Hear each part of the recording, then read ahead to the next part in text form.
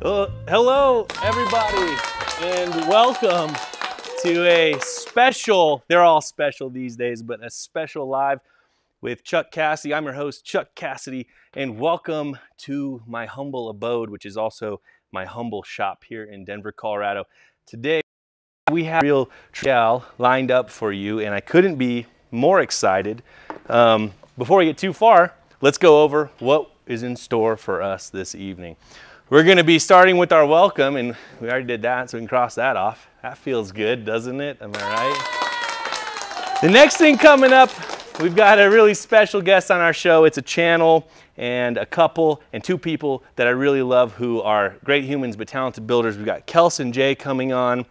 And then after a little showcase of a sneak peek at their latest creation, I'm going to get into the top roof raise considerations that you should know if you're considering doing something like that. And that's on my mind because if you'll look right here, we just started popping the top on this 2002 Thomas school bus. And I thought, hey, while it's fresh on my mind, let me show you some things that are important to me when we're doing a roof raise. And that's going to segue just seamlessly into the tool du jour of the week. And you're going to love that. And then we're going to break it off, as we always do, for the third half of our show into a live Q&A moderated by the great Ben Jackson and Matt Evers, who are my live studio audience here in the shop with us today. It's great to have you guys in the shop. Yeah, we just were working on this roof raise today, and we really got far. So without further ado, and we could ado, I want to introduce to you the great Kels and Jay, and I'm going to go ahead and bring them out of the guest room. Kels and Jay, looks like we maybe just have Jay and Kels, and there we are. We got Kels and Jay live with us in the studio. It's so great to have the both of you here. It's been a long time since I've seen you, I feel like, even though it's maybe only been a month. How are you guys doing? A month's too long. It's been too many years, it feels like. It is an honor to be on the show. Awesome. Well, it's great to see you guys, and I couldn't be more thrilled to have you here. Before we get too far into this, I want to talk about why I've got the two of you on my channel, and that's because you guys have just finished your most recent project, which is right behind you, this lovely van conversion. And anybody out there knows I'm not a van guy, but I'm okay with Kels and Jay because I secretly might be, but Kels and Jay are definitely bus people. You got your start, you know, doing the bus thing. Yeah. And they just finished this project. And there's like another van. Like just hide. But I met Kels and Jay for the first time competing on the television show Gutted, which at this point I've already talked about a lot. And we just had a blast working together and got a chance to see just the quality work that they do as a team. And it's amazing. And they just finished this van, and I want to share that with everybody. It's for sale, apparently, and you could be one of the first people to have interest in it. If I think you guys can tell us where we can find the classified listing and maybe how to get in touch with you best. But I want to show everybody at home the quality work that you guys do. It's awesome. So tell us about this van.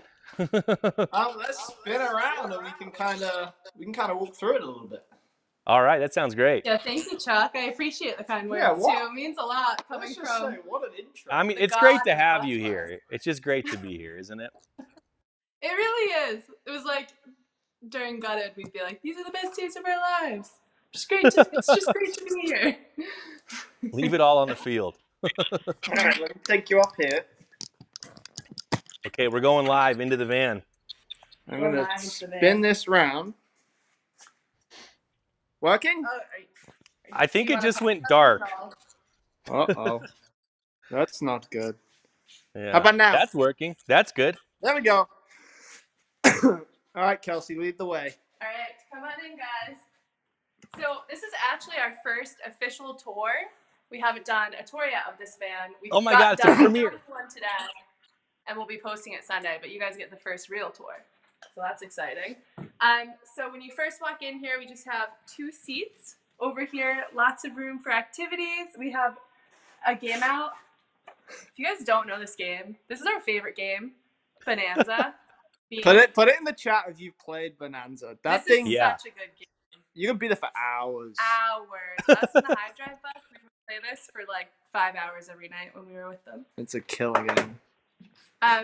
Yeah, come on in. Are you... You spin around this way. We have prepared. We're not prepared. So we have 3 drawers here. Ample room for storage. We have storage under here as well and in the couch. Vans aren't like buses. You have to make the most of every single square inch of this space, and that's kind of what we learned going from a bus build to a van build. We were like, it's like a puzzle. So it is like Legos in a way, Chuck. But like Yeah. a little bit harder than Legos, I'd say. Advanced Legos. And then if you come in here, we have a Dometic fridge. I don't know how you guys feel about Dometic, but I love Dometic products. We have Dometic stovetop. And then an AC, which is pretty nice. Dometic AC over here. We have a nice shower. Talk to me about that shower tile design. Yeah. And what's going on there? In this is pretty nice, Chuck. I think you'd be pretty impressed with the grout. Did you cut those tiles to that shape yourself? No, they.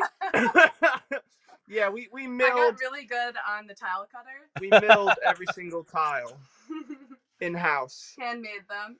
No, this I is wouldn't just be surprised. Tile, and then we have laminate sheets on either side. We have a Dometic toilet, never been used. Nice, Jamie, fresh. I had to confirm with Jamie. I was like, Jamie, don't use that toilet. And then we have a full closet here, which this was our cat's Halloween costume. I just have it here to demonstrate what could be put here. But, you know, whatever you want, whatever your heart desires. We have a full closet. I'm kind of going all over the place. This is just how my mind works. Some people want to know about the custom cushions in the comments. Oh, okay. Oh yeah, They look awesome. These are real basic. So we have some other ones on order, but these ones are just super basic. Kels, you want to turn over the top one? So basically, these are just like, I think it's like a custom. It's like a couch cushion, like so it's like scrunched on this side, and it's just a piece of plywood, and then you just like tie it together. It works great. And yeah, these are just super easy to work with. We did something similar in gutted. I think we used like a stapler. Yeah, these ones are really cool because you can take them off and wash them like super easy. And like you can switch out the covers. Like I know some people like get a new couch like with the seasons, and it's kind of like the same thing. You can get like a new cover. You get like a Christmas edition. I don't know. Whatever you're into. Sorry to interrupt you, Kels. Where were you? I don't even know. I was in the food pantry. Pulling out something. Yeah, what do we got? This is exciting. Food pantry. Nice. And then all the slides that I always use a push to open ones. So you don't have to put latches on any of your slides. Which we learned the hard way when we lived in a bus. So like we used to latch everything when we would go drive, which was so annoying. Who wants to be latching? Like when you get up to travel, like you don't want to be latching everything. So it's just so nice to have the push to open, and you don't have to do anything when you go travel. Yeah, great. And then just a regular sink, the brushed steel with a nice little faucet. Do you want to talk about this jar over here? You're really proud of this. Yeah, I really like this switch, the 4-gang switch. Cool. It's just like a super sleek panel. So I ran all the switches to one place. So these are just lights. We've got 3 zones of lights in the main area. And then this end one is for the water pump. So you can have that on and off when you're plugged into City. Then this is just for the water heater itself. And then I made sure with this one that we put a light on this. Because before, for our water heater, the electric Bosch one, we just had a switch. And it was hard to know if it was on or off. You'd have to like look at the Victron app to see if it was drawing power. Nice. But that having the pilot light on, the light's on when the thing's on, the light's off when it's off. So it's dummy proof. And yeah, I think that's we have the back. Do you want to? Yeah, show us the back. Yeah, that's the juicy stuff. Yeah, I love the nerdy stuff in the back there. Sure. The juice, yeah. I'll let Jamie nerd out for this. You might need a bigger shop. I hope you sell this soon. I know it was so tight getting this in because we have the Airstream over there as well. Oh my God. It's a lot going on. Make it work. So we put plumbing on this side and then electrical all on this side. This is the panel that I always use for electric. I have all my 12-volt stuff on top and then normal 120 breakers down below. But it's all in one panel, so it's all super clean. Just makes it real simple and safe and Nice. and clean. Yep. And then this Little cooling fan's just fan. constantly on to bring all the hot air out, just so there's the cabinet Cool. itself can't get too warm with when the inverter's on and all stuff like that. And then real simple, this panel just slides all the way out, Oh wow. I love that. so you can get That is to cool. all the electronics. Let me put my light on so you can see a little bit better.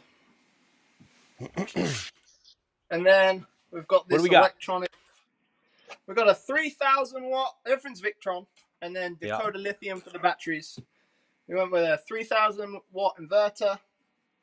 We've got our charge controller, the standard 30 amp DC-DC charger, and then we all know about the Lynx distributor. Yeah. The Love best that. way to wire all your components, and saying kind of the similar concept as the fuse panel, just everything's in one location. All your fuses, keeps your cables all neat, or you connect. There's no bare connections, no crazy bus bars going on. Everything's housed in this one unit. It's safe. That's beautiful. That looks really good, man. Thanks, Damn. man. And then the other side, this panel just pops off, and then Wow. all the pumps and filters are all Water housed in heater. here. And that's magnetic little Yeah, catches there. just real Cool.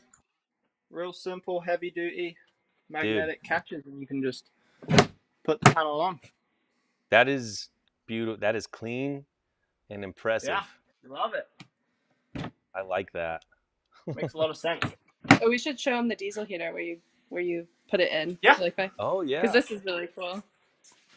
We had this issue in our van where like when we would be getting gas, we'd have to just like fill up the diesel heater inside our van, and we were like, this is Ugh. kind of awkward. Sketchy. Yeah. So for this time, I put the propane tank and the diesel, the fuel tank for the diesel heater is in this cabinet. I made a propane locker for the propane tank that vents through the floor, and then Nice. under this little latch is where you get to your diesel fill for your Even diesel lit up. heater. Oh yeah, It's lit. You guys are it's freaks.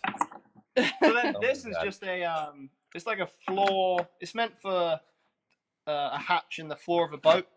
Sure. So Damn. super simple, and then it cleans up, and it's right there. So you can pull up to your gas station, open your sliding door, and fill it up. Done. Man, Yeah. that is a really clean and tight conversion. I mean, I would expect nothing less, but it's funny because we spent a lot of time getting to know each other working together.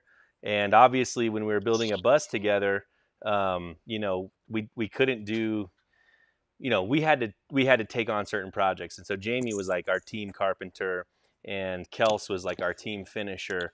And it's fun to see what you guys do when you do everything because you kill it. It's a beautiful, I mean, that's really clean and thoughtful. And you guys really did a nice job making everything accessible and good looking. I can't Everything I would can't even tell you how many times we were like, I wish Ben and Charlie were here just because like the annoying little tasks that you and like Justin, you guys like killed all the little detail oriented tasks that no one else wanted to do. You were such like problem solvers. It was like if we had a problem, it was like, oh, I'm gonna check with Ben, and then we just knew that figure. We needed you here for a few little things. A lot of people would say we might be the best team. I don't know. Some would say that. So we're getting some comments in the chat. People want to know how can they reach out to you to get a hold of you to buy this, I presume, probably, or because they're interested in it. So what's the best way to get a hold of Kels and Jay? Our email, right? Yeah, email or DM us on Instagram. We'll eventually get to it. Probably email. Our email would be the best way. It's kelsonjhi@gmail.com. I'll put it in the chat now as well. Yeah. Jay's gonna And throw we it in also the chat. we do have we're working with an agent, and she helps you get financing as well. So if you have trouble getting financing, need help with that, she's amazing. She sold our van and our bus, and like really just like walks you through every step and makes the process really easy. So yeah, that's awesome. that's a huge advantage, because a lot of people, this might be their first experience spending this much money on a single thing. And I know financing is always a question people have, especially on bus builds and van builds, because it's a lot of money and maybe they don't have all the money. So having an agent is really amazing. That's a great idea. I'll have to remember yeah, we that. learned that with the bus build. That was a huge problem, like people getting financed. So we just brought her on, and she kills it. Her name's Ashley. Some of you guys might know her. She's in the bus life community as well. So the high drive bus. Community even. Oh, sweet. So I just put our email and the van listing itself in the chat if anyone wants to go check it out. Okay, awesome. And what was the platform? I don't think you guys mentioned that. What van is this built in? It's a 2021 Sprinter on a 170 wheelbase, the high roof. Oh yeah, that's kind of important. And it's got 4,500 miles on it. 4,500. That's pretty much new. And that's is that a diesel Sprinter or a gasoline Sprinter? It's a gas. Gasoline Sprinter. Cool. Yeah. Sweet. Yeah, well, I love this thing. Thank you for being my first, I think my first real guest on the show. Oh, yeah. I'm so honored. People love it. Awesome. It's an honor, and it's an honor to be friends with you, and I miss you. Oh, you guys are awesome. Hopefully see you at Schoolypalooza or whenever. I'll be at Schoolypalooza for sure. People want to know what's next for Kelson J. What's your next project? We're working on. So we're doing a client build next. So client build Ford Transit, and then we're gonna get to our Airstream, which is gonna be a fun project. Yeah, this thing's decked out. This Transit, it's 4x4. Yeah, it's wild, but yeah, it's like a client build. It's gonna be a super off-roady adventure one. Awesome. Well, that is. I can't wait to see that one. I always tell people it's one thing to build rigs and sell them, and there's nothing wrong with that. It's great. But when you have a client that you're building for, that really gets you to do some crazy shit that that you would never do on your own. Yeah. Jay was just like staring at the van today. Like he spent just like the whole day just staring at the van. You guys know how he would get like whenever he'd like build something, he'd just like stare into space for a while, and you'd be like, "What's Jay doing?" And you'd be like, that's all he did today, all day. Yeah, that's what I've done. It's processing. Download. Download. Yep. Download. Awesome. Well, thank you, Kelson J, for being on Live with Chuck, and thanks for the premiere of your van tour. And we'll have to do this again once you finish the next project. So yeah, this was a lot of fun. Thanks for having us. Thanks, Chuck's audience. You guys are awesome. Yeah. And in case y'all don't know, Kelson J have their own YouTube channel. It's great. They make awesome videos. It's not just building stuff. There is a deeper interpersonal component to it. So go follow Kelson J on YouTube. I tried to link to them in the description. I'm not sure if it turned out or not, but go follow them. They make great videos, and obviously they really know how to convert a rig, and they don't do just one thing. From buses to vans to Airstreams, they're really talented, and they're great people. So thanks for being on. We will see you guys next time. Thanks, I'm going to put you back in the green room. I love you. Bye. I love you too. See ya. Cool. Well, how about that? It's another really talented bunch of folks that I'm proud to call my friends. And that van, I'm biased, okay, because they're my friends, but I know the things about van conversions that drive me nuts. And some of the things that really bother me are when the things like the power center and the plumbing aren't done well, or they're hard to get to. It grinds a fella's gears, And I really like the interior there. That tile in the shower was awesome. I mean, there's not a lot you can do in a van of that size, but that is more than adequately equipped for one or two people to go adventuring, even maybe full-time live-in. So if that's something you're interested in, definitely go check it out, because I would not only recommend the work they do, but I would stand behind it too. I'm going to check in with my moderators. Not many questions. Someone wanted to know if that van was 4-wheel drive, and I don't know, to be honest. They're already gone, but I bet they're still in the chat. And so I bet, Kels and Jay, if you're out there, tell us if it's 4-wheel drive or not. Cool. Well, this is exciting. Anybody just joining me, welcome to Live with Chuck. I'm trying to take this show serious. That's why I got the live studio audience. And I'm just going to be abusing that for the next couple weeks. I'm sorry. But I want to have live guests. I want this to be really fun. I don't know if anybody was like me and grew up listening to like Car Talk with Click and Clack, the Tappet brothers. But I kind of want to make the YouTube version of that related to bus and conversion life. And I've already got next week's guest lined up. It's a really inspiring story. It's my friend named Matt. He was diagnosed with brain cancer. He has 6 kids, and that diagnosis was years ago. And he decided, I met him 2 years prior, and he decided to, with his what he thought was limited time remaining, he was like, I'm going to build out a bus, and me and my family are going to go travel around and make some memories. And they just moved into their rig, I think, this week. And that guy is kicking his cancer's ass, and he's making some sweet memories with his family, and I can't wait to share not only his story, but I think I'm going to try to talk him into giving a tour of his rig too. And I didn't help on any of the building because he lives in California, but I was there to help with the consulting, and I actually met him at a workshop that I was teaching at a tiny house festival just like weeks before COVID hit.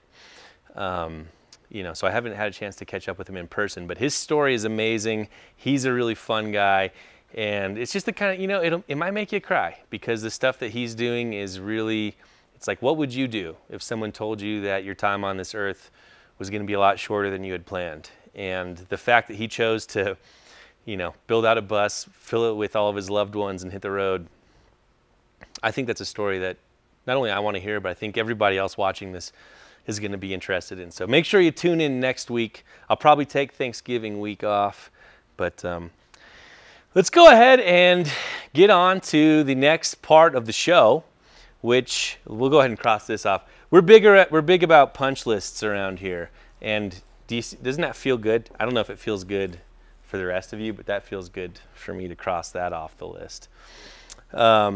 Let's talk about the top roof raise considerations. And this is something that's on my mind because if you're just joining us, I was talking about how the bus behind me, if you look at this crack here, we've cut the bus, and we are in the process. Tomorrow we've raised it about 1 inch, and tomorrow we're gonna raise it the remaining 11 inches and weld in the hat channels. So I want to talk about, if you're considering a roof raise, some pro tips. You're welcome to schedule a consultation with me too. There's a link to do that in the description of the video. But I want to give you a brief overview about what to expect, basic guidelines, and I'm going to segue that seamlessly into the tool du jour of the week, which will be one of my favorite metalworking tools that a lot of people don't know about, that's affordable, and will help you do things safer, quieter, and cleaner with a lot less frustration. So don't go anywhere. Okay, so say you just purchased a school bus. Congratulations, and also my condolences. You're about to spend a whole lot of money and a whole lot of time on a project that you might not finish, let's be honest. Let's assume, though, that you bought this bus and you're a tall guy like myself. I'm 6'1". Pretty much any bus that I buy that's available out there that's a school bus, if I want to put in enough insulation in it to make it what I would call a comfortable living space in all 4 seasons that you would experience in the 48 contiguous states of America. I hope you all voted, by the way, whatever side you're on. You want to have a lot of insulation, and insulation takes up space. And in the vertical plane, or in the vertical dimension, you only have so much room. And I really like to have at least 2 inches in the floor and at least 3 inches in the ceiling. And that means for me to hit those numbers, a roof raise becomes essential. So let's talk about initially, how high do you raise the roof? And that's a great question. It's the first question you should ask yourself if you're considering a roof raise. And in my opinion, the quick answer to that is the least amount that you can get by with. And the reasons for that are the higher you go, you're going to have clearance restrictions that you'll be facing, but also the vehicle dynamics of the bus will change drastically as you raise the roof, especially if you're going to be adding solar panels or a roof deck or whatever. You're raising the center of gravity of the bus. So going through corners, or if you're driving on like I-80 in the middle of winter and you get a big strong gust of wind, these are the things that are really going to change the way the bus handles in those conditions.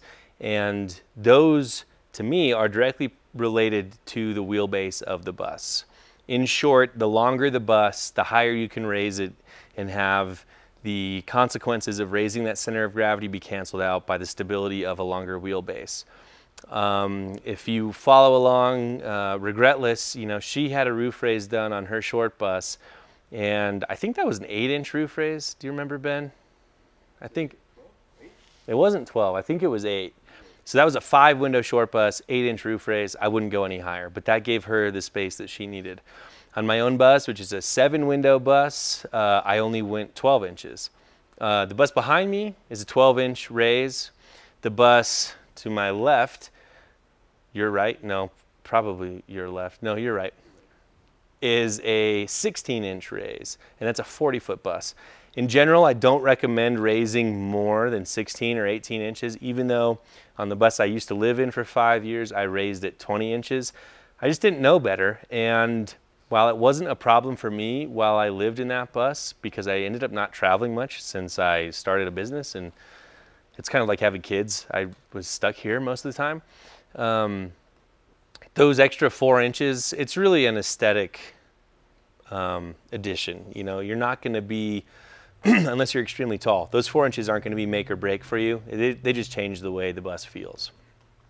So for everybody, and pretty much I think since my bus, I don't think, with the exception of one person who had a very short roof bus who talked us into a 20-inch raise, I don't think we've ever done more than 16. I'm looking at Ben. I don't think we have. Do you remember? Yeah. And I wouldn't recommend it, really. 16 is going to be enough. Really, you're going to pay the penalty in fuel economy, handling stability, and in the way that side winds affect you, especially if you're passing semis on blustery days. I mean, I just took my bus to Kansas City for the taping of Gutted, and Ben was trailing us, and I mean, he could see, very clearly how when I would pass a semi, and it was like windy the whole way out there, I would pass a semi and I was getting tossed around because essentially the side of your bus becomes a sail. So go raise your bus the least amount that you can to be happy.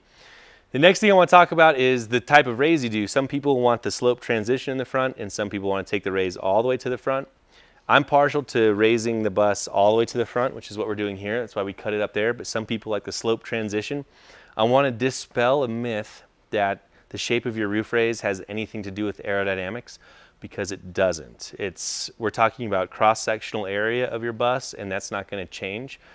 If you wanted to improve the aerodynamics of your rig, a bus is probably not the place to start.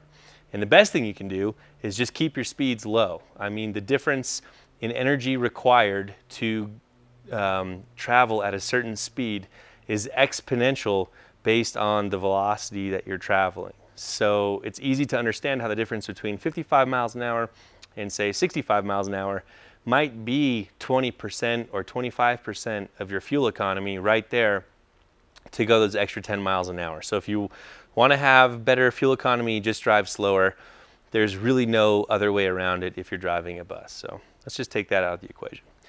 So you're committed to doing a roof raise. You've decided that you don't want to go too high. Now it's time to buy the materials. The materials that I'm going to recommend right now are the ones that we think are the best after the many raises that we've done. We've done things the hard way, the easy way, and the best way, and this is what I'm going to tell you we've determined to be the best way. The first thing I can't recommend enough are to get your hat channels from Schoolie.com. And Schoolie.com, Luke and his team have taken the time to map out the dimensions of the hat channel specifications of every major school bus manufacturer, from Bluebird to Thomas to Amtran and everything in between. They can get you the hat channels that will match what you have, which will make installation of your hat channel extensions super easy. The other thing that's cool that they do is they weld in, they go ahead and tack weld in, if you can see, these little U-shaped inserts right here. and that lets you just pop those into your hat channels. They index this perfectly. It also means that when you butt weld this seam here, you end up with a joint that is as strong, if not stronger, than the metal around it or as it was originally. And I don't know if Luke's done this, but he was talking about doing a test because so many people, you know, they get skeptical about the strength of those welds. They even stagger their cuts, which is really not necessary. He was talking about doing a test where he like drives a truck over these to prove that they're just as strong. But Schoolie.com, they make it easy. You pick your length, you select your bus type, they ship them to you, and they're ready to be installed. And that is the way to go. Once you have your bus raised, and they also sell lifting jacks too. Once you have it raised, you got your new hat channels from Schoolie.com welded in. It's time to skin the bus. And one big regret that I had on my bus when I did the roof raise, and that was the first roof raise that I did, is that the metal fabricator I was working with talked me into using mild steel. And mild steel is just regular steel, and it will rust, and it will rust very quickly in typical environmental conditions that you'll have if your bus is outside. The bus gets cold at night. In the morning there is dew or frost, and that moisture creates rust. And basically my bus with its new roof raise started rusting the day it was finished, and that is a bummer. And I wish I had known at the time that stock school buses are actually made from galvannealed steel and not just mild steel. Galvannealed steel is the same mild sheet that you would get. It's then galvanized, and then it is put through a heat treating process called annealing, hence the name galvannealed. So you pick up all of the corrosion inhibiting properties of galvanization with the benefit of annealing. And what the annealing does is it kind of opens up the molecular structure of the galvanizing so that paint or whatever coatings you're going to apply next will adhere to it without you having to etch it. And etching is a word for essentially abrading or grooving the surface or scuffing the surface so that your new paint or whatever you're applying, maybe an epoxy primer, which I would recommend, can stick. Well, this saves you that step. The other thing that's cool about the annealing process is it makes the sheets easier to work with if you have to bend them. And as you can tell, you know, working around the corner of this or on the back, we're going to have to put a curve in those sheets. And if you've ever worked with just straight galvanized steel, it's a lot harder to bend. I recommend the galvannealed steel, and people are always asking me, Chuck, where can I find this? It's not like Walmart or Amazon carry this stuff. You're going to need to look up a metal supplier in your town, ask them about galvannealed. Sometimes it's called paint lock is a good trade name for it. 18 gauge is what I like the most. 16 gauge also works. It's quite a bit heavier and more expensive, in my opinion, not necessary. And talk to somebody who knows, and hopefully they can point you in the right direction. And a lot of times companies will not only be able to supply you with that, but they'll cut it to shape for you too. I definitely recommend that. It saves you a lot of time and headache, even though it does cost a bit more. You get perfectly straight cuts, and you can just go to town. Raising the roof is enough work as it is. If you have the option to buy your way out of some of that work cheaply and get higher quality results, you should do it. So, just to recap, don't raise too high, use the Schoolie.com hat channels, and use galvannealed steel for your skins. Now, the next thing you're going to have to do is rivet those skins on when it's time to install them. There are a lot of differing opinions about, you know, what kind of rivets to use. And some people swear by the bucked rivets that you have to have someone on the inside. I mean, they're insane. It's like old school technology. That's cool. But I really prefer pop rivets. And the best rivets that you can use, best bang for your buck, in my opinion, are made by a company called Avdel. And they are called Avdel Interlock rivets. And they are 1/4-inch structural rivets. They come in different grip ranges.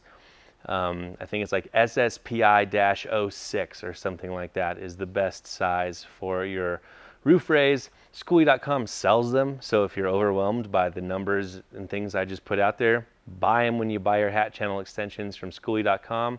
And while you're at it, go ahead and pick up a pneumatic rivet gun. You should have an air compressor. If you don't, buy an air compressor and then get a pneumatic rivet gun.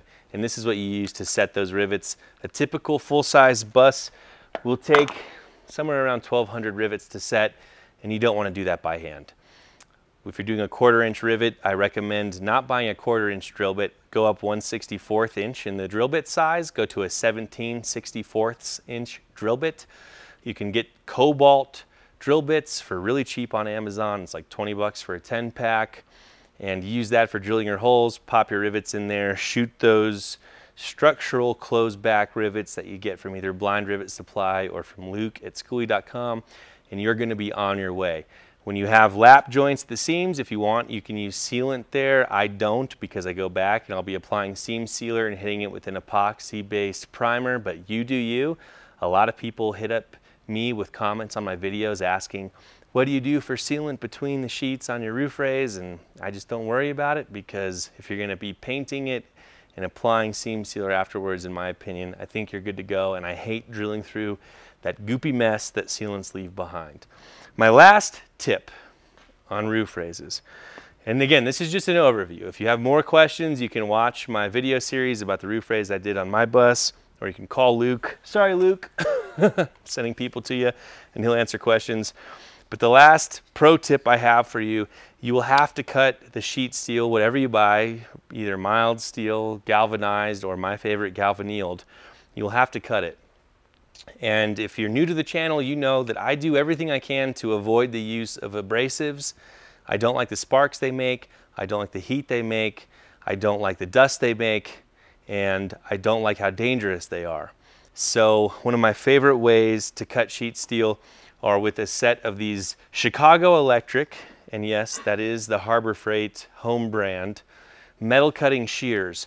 Before the recession, pandemic, climate change, Biden administration, whatever you want to call it, these are like 30 bucks. I think now they're 40, and I'm fine with that, because they're worth every frickin' penny. And if you look, it's got these 3 teeth, and those teeth go back and forth just like the mouth, the bill of a beak. And they cut your sheet steel up to, I think these are rated to 14 gauge. They don't make sparks, they make hardly any noise, and they give you a clean cut. And if you buy the extended replacement warranty plan from Harbor Freight, you can swap those out every 90 days and always have a fresh set of jaws, which is the way to go. They sell replacement jaws. The replacement jaws cost almost as much as the tool. So just buy the tool, get the warranty plan, maybe buy 2 of them, I don't know. We always have like 3 of these things around because they're so cheap, and for what they do, they'll pay for themselves just in the money saved on cutoff wheels. So pick up a pair of those shears, and well, it goes without saying, that was my tool du jour of the week. The Chicago Electric Harbor Freight home brand swivel head shear. They should be paying me for this, don't you think? They're not. Let's see, I think Ben's saying we have some questions coming in, and that's great timing because we're just into the third half of the show. Jim Ross, 30 bucks. Jim Ross, oh, we got some super chats. Holy smokes. I forgot that people could pay me for this. Jim Ross, the eternal, the grandfather, the godfather, the almighty maestro of super chats. Thank you for 30 bucks. Nathan Beckfield, 20. Nathan Beckfield hit me up with 20. Wow, that is nice. It feels good.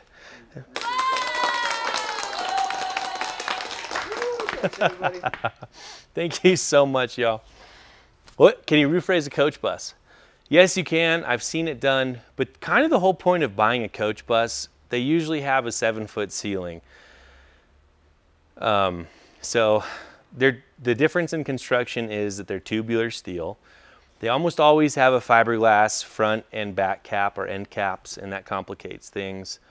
But yeah, it can be done. A lot of people have done it. I've never done it. I know with our shop, I would have turned down any job like that because coach buses are amazing machines, and they are superior to a school bus in every possible way, but they are also a lot more complicated. They're better built, and in general, they have more structure. So a roof raise job on a coach bus is going to be a lot more involved. But yeah, quick side note, when I got started in buses, my start was with coach buses, and I used to make fun of school buses, and I still do. I mean, they're tractors. They're essentially dump trucks and tractors meant for hauling around kids. Coach buses are like jetliners, but with wheels on them. They're built of generally stainless steel and aluminum, stuff that doesn't rust. And they're truly meant for 1 to 3 million miles of usage. I know the MCI MC8, which was the first bus I had. It was a 1976. The one that we had, it had already served 1 million miles for Greyhound, and then it was sold to a high school district in Wyoming where it put on another 300,000 miles as an activity bus before we got our hands on it and really treated it awfully. And that thing just kept on ticking, and it's still around to this day. And one day I'll do a video series on reviving that bus. It's at my friend's property down in Colorado Springs. And the model that came after that, the MC9, that was designed for 3 million miles. 30 years of continuous service by Greyhound. It was designed in collaboration with Greyhound. It's all stainless steel and aluminum. Unbelievable machines. I mean, it would eat motors for breakfast. You know, 3 million miles is probably 6 motors it would go through. But the bus itself, really tough. I've owned 3 of those. They're unbelievable. So yeah, I'm a coach guy. Oops, spilling my drink. I'm a coach guy, but I got stuck with buses that are school buses, and they're fine.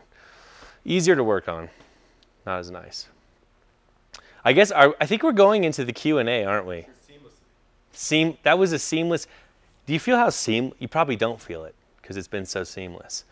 But we're seamlessly transitioning now out of the tool du jour of the week into the Q&A of the week. What do we got next? Welding on galvanized. Welding on galvanized. Don't do it. Grind off the galvanizing coating. Galvanizing is zinc. And if you hit zinc with the high temps of welding, it burns. It burns and it flashes off, and that will create porosity in your weld. It's also bad to breathe in. So you want to avoid it at all costs. When we do it here, we grind off the galvanizing, which is best practice at all times. And you want to make sure you have adequate ventilation before you do something like that. So good question, something that comes up a lot. Questions are coming in quick, I hear. Tempered glass residential windows in a schoolie. Can you do tempered glass residential windows in a schoolie? The answer is yes. You're going to come into problems with how you interface them into the school bus design. Generally speaking, new construction windows have a thing called a flange. I think it's even called like a construction flange or something. New construction flange on the windows. That flange will want to sit on the outside of your school bus, and that's fine. It's just going to look ugly, so you're going to want to trim it out or some way. If you do remodel windows, those don't come with a flange installed. Those want to sit into a cavity, and you're going to have to figure out a way to seal them.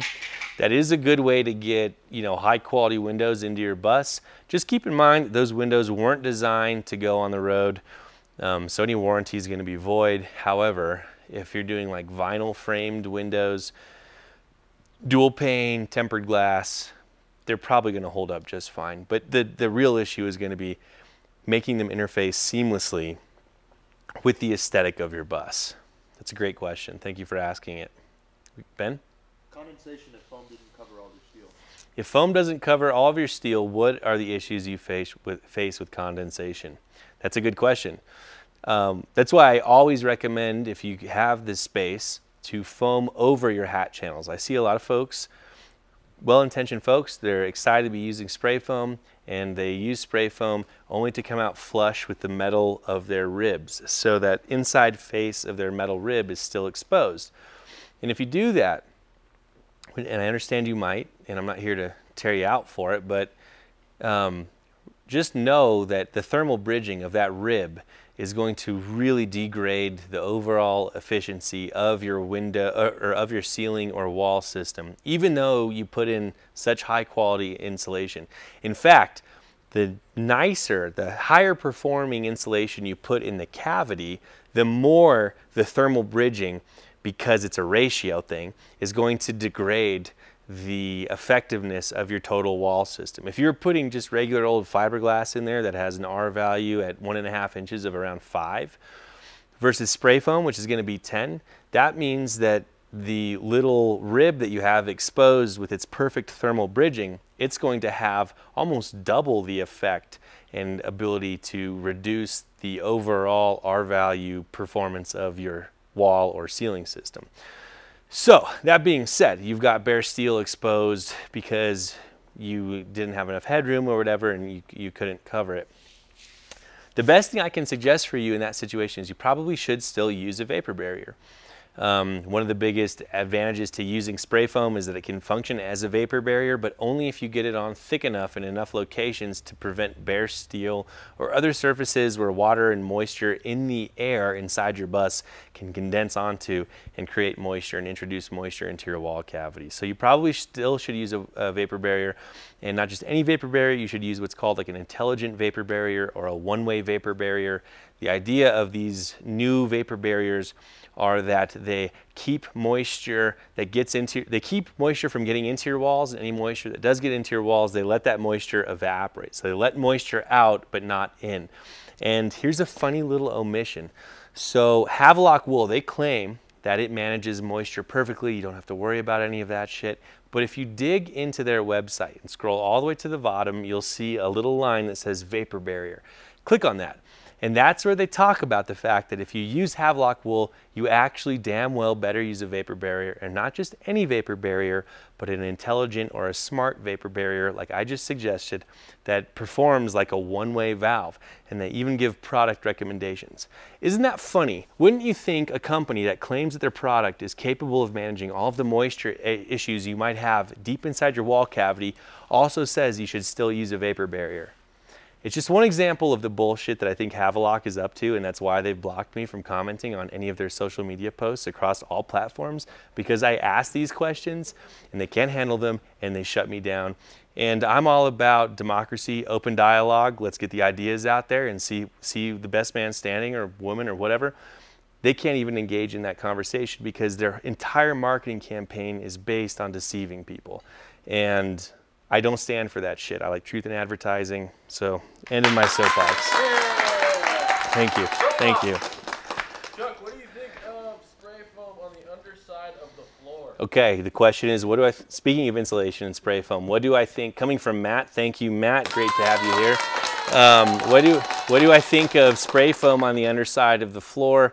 And this is a question I get asked a lot because, look, you want to have all the insulation you can, and well, what if I could just spray the spray foam underneath my bus and that would count for my flooring insulation?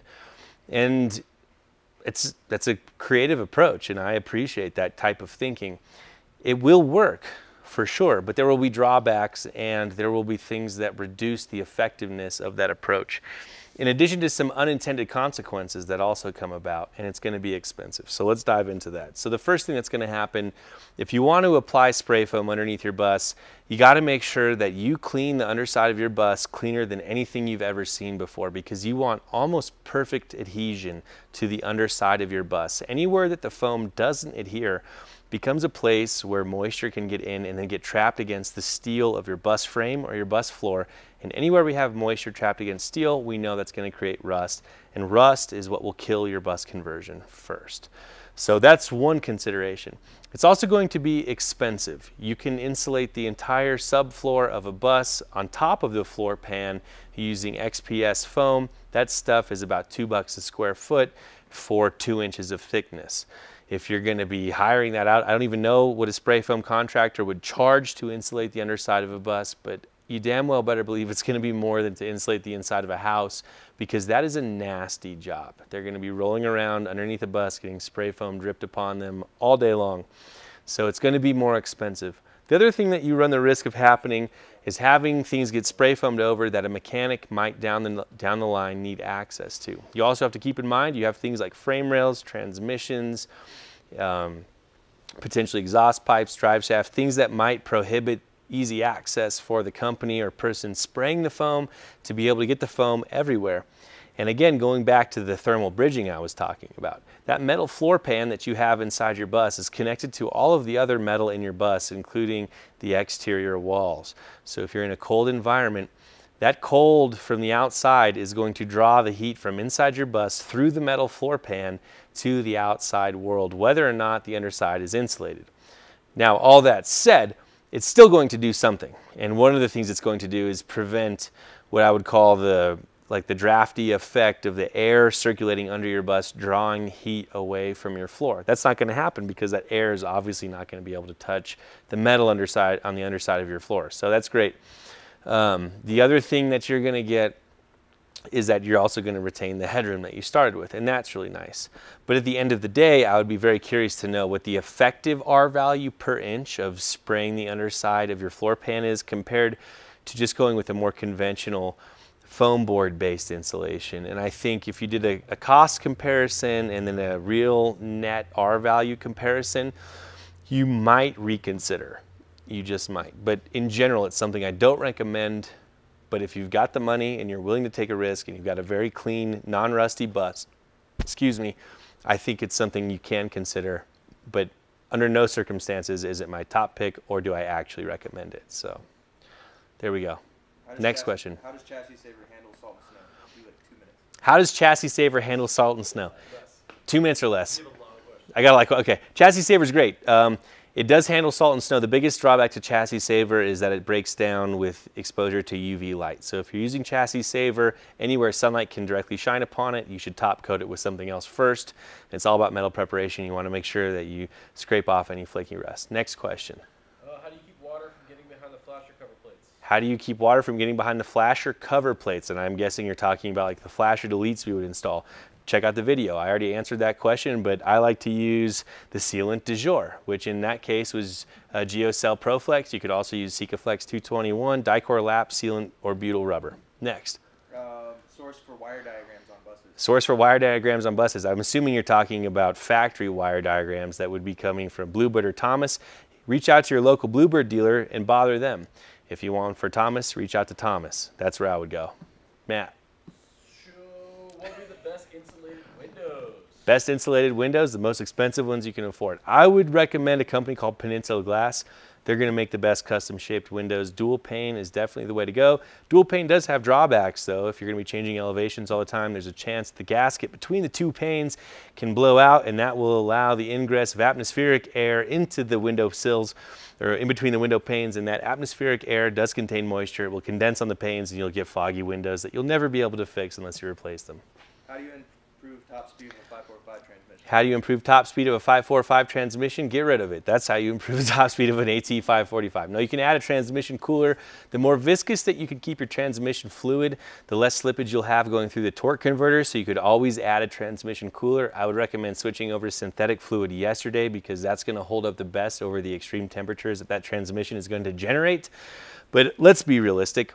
If you really want to get a better top speed, you're going to have to either change out the rear end gears on your rear differential or swap to a transmission that doesn't have a slipping torque converter. There's just no way around it. I'm doing that myself, so I feel your pain. Matt? Hank Eyring donates $19.99. Hank? Yeah. Hank, thanks for $19.99. You know, that's the price of a book at Barnes & Noble. Maybe I'll go buy one. What do we got next? Ben? Dickinson heaters, yes or no? Dickinson heaters, yes or no? Yes. Or no. It depends on what you want. The cool thing about Dickinson heater, and for those of you who don't know, I actually happen to have one right here. Dickinson is a company that is from the marine world, and they make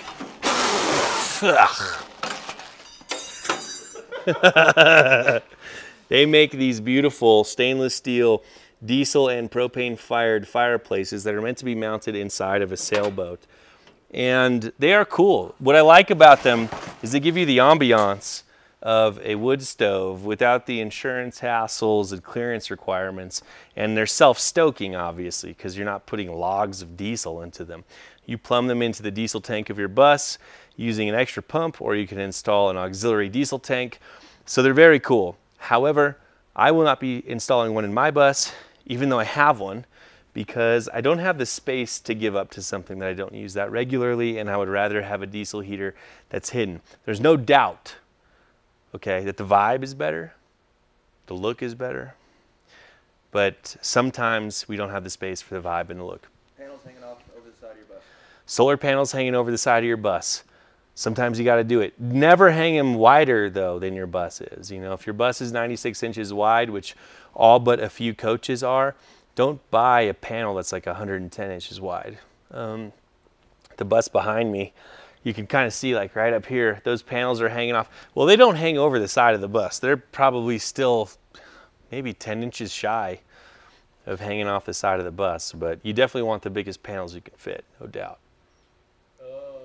This guy is looking at an International with a 466 with an Allison 3080 convert the transmission to all mechanical to match the engine? Okay, Guy, this is a great question. So the question is, there's a gentleman out there, he's looking at a bus with an International DT466 that I'm assuming is an all-mechanical engine, just like the one in my bus, but it's paired to an Allison, he says MD3080, I think he might say MD3060, which is a computer-controlled 5-speed automatic that can be unlocked to a 6-speed transmission. And he's asking, is there an easy way to convert it to an all-mechanical transmission to match his all-mechanical engine? And the answer is yes, and I would suggest an Allison MT643 for a 4-speed automatic. You're going to lose overdrive, keep in mind, so you probably will have to change your rear-end gear ratio if you want to maintain highway cruising speeds. Or you can go to an Allison MT653, and that extra gear, it's not an overdrive, it's actually a granny gear coming in lower than first gear. But if you swap to that, you can really go low ratio on your rear end to get those highway speeds, and by shifting into first, it will give you that acceleration off the line, so you're not paying all of the costs of really biasing your drivetrain for highway speeds. The downside to the 653 is that first gear is only available if you manually select it. Otherwise, it will automatically start in second gear, and you'll be slow off the line, but it's probably going to be fine unless you're trying to drag race somebody. There are other Allisons out there. There are older ones that are 6-speed and stuff, but they're so old that finding parts and stuff are going to be very hard for you. So I would suggest sticking with the MT653 or 43 series. The HT740s and 750s are going to be too heavy duty for your needs. Ben. Any tips for long-term safety around propane? Tips for long-term safety around propane, yeah. If you can, mount your propane tanks outside. Also avoid, wherever possible, fittings, couplers, and unions inside your living space. Install a propane or explosive gas detector in your living space. Use inside of your living space, I definitely recommend not using any of the rubber lines, especially for connecting to a stove, because they'll get too hot and you run the risk of potentially melting the rubber. So we like to use, you can get them at Home Depot, the corrugated stainless steel lines for connecting to appliances.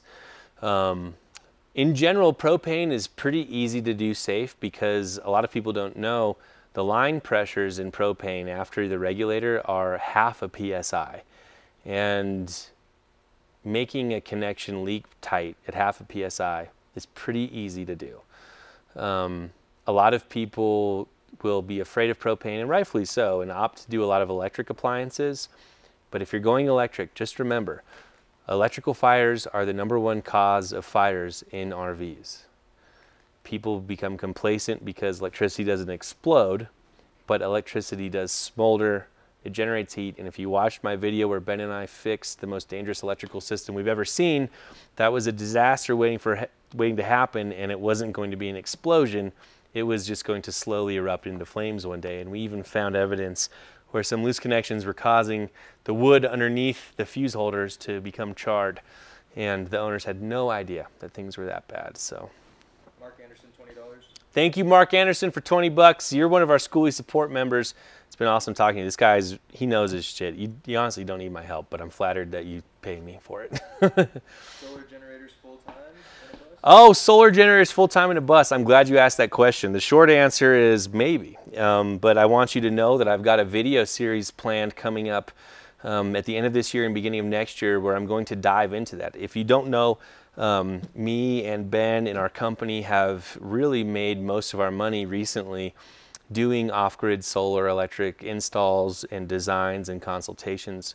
We've, over the last 8 years kind of accidentally become experts in this field, and at the same time as all of those batteries and solar panels and equipment are becoming better for those component-based systems where you buy everything separately and then wire it all up, they've been making lots of strides in all-in-one systems. And so I'm actually going to be taking a couple of off-the-shelf all-in-one systems and not only introducing you to them, but describing how I might incorporate them into a build and point out some advantages that they have that a lot of people don't consider when they're designing their bus electrical systems. And it might work for you, it might not, but it's definitely something that we need to talk about, and I'm excited to share that with you. So that's a great question, but it's going to take me literally multiple videos to address. So let's do 3 more questions, and then I think we're going to wrap it up for this one. From an insulation point of view, the difference between double or single pane windows. From an insulation point of view, the difference between double or single pane windows.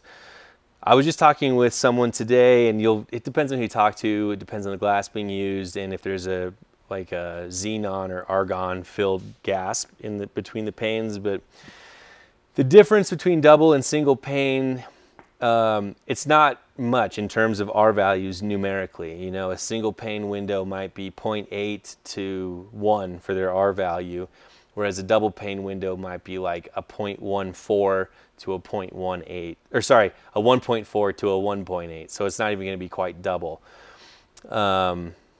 And that's, you know, whatever. But when we're talking about doubling the R value, even though it's a low number, we're still doubling the R value. In my opinion, the biggest gains are not necessarily from just the R values alone. You're going to get additional sound deadening, which is nice if you're going to be parking places. Maybe you have to sleep at a truck stop. The guy's idling his truck all day. It's going to be a bummer. So that's a big advantage. And the other big advantage is you're going to be a lot less likely to get condensation on the inside of your windows, especially if you do a lot of cold weather camping. And anytime you get condensation on the inside of your windows, that condensation is going to obviously defrost and melt out. And one of the bummers, a lot of people, even professional bus builders out there, they will keep the stock school bus windows. They'll think, well, we'll take them out, we'll clean them, we'll reseal them, we'll do all this, and that's great. And even if you can stop 100% of the water ingress from the outside world getting into your bus, there is one crucial distinction between stock bus windows and RV windows that to me means that no matter how good you do, even if you can permanently seal those windows, which in my opinion I don't think you can, they make them totally the wrong choice for a full-time live-aboard bus, and that is they will, without a doubt, get condensation on the inside of them if you are ever camping in your bus, living in your bus, somewhere cold. It's a guarantee. Just the moisture in your breath, if you ever take a shower, if you ever cook a soup, you're going to get condensation inside your windows. And stock school bus windows do not, listen to me carefully on this, they do not have a way for that condensation to drain to the outside. That condensation, the moisture, it could be frozen, it could be liquid, it will just drain and drip off the back of those windows down into the walls and not outside the bus. If you look at RV windows, they all have drain holes in the bottom of the windows. And those drain holes make it so that any condensation that builds up on the inside will go down into the track of the window and out to the outside of the bus. And that is why I will never and would never recommend keeping the stock school bus windows, nor would I personally live in a bus that had stock school bus windows, because you are guaranteed to get moisture in your walls if you do any amount of full-time living in your bus in cold environments. So anybody keeping their stock windows, I think they just haven't lived in their bus full-time in cold environments and had the opportunity to see the amount of condensation that drains into their walls. And we all know wet walls will create mold and mildew and exactly the kind of harmful side effects that I think a lot of us want to avoid living a conscientious lifestyle. Am I right? So there we go. What do you use for solar panel rails? For solar panel rails, we are currently using Iron Ridge XR 1000 rails, and that is their heaviest duty, most reinforced rail. It is rated to hurricane strength winds at 4-foot spacing on the L brackets, and we're at like 2.5 foot spacing on our brackets. And by hurricane force winds, I mean 150 plus miles an hour sustained winds. We have a bus in Puerto Rico that just easily weathered that big hurricane they had about 4 weeks ago. They were the only people in the area that had power. So I got time for one more question and we're going to call it. Thank you everybody for being here and being an active participant. I think I'm almost about to set a record, almost 200 people watching this live stream. We might have hit 200.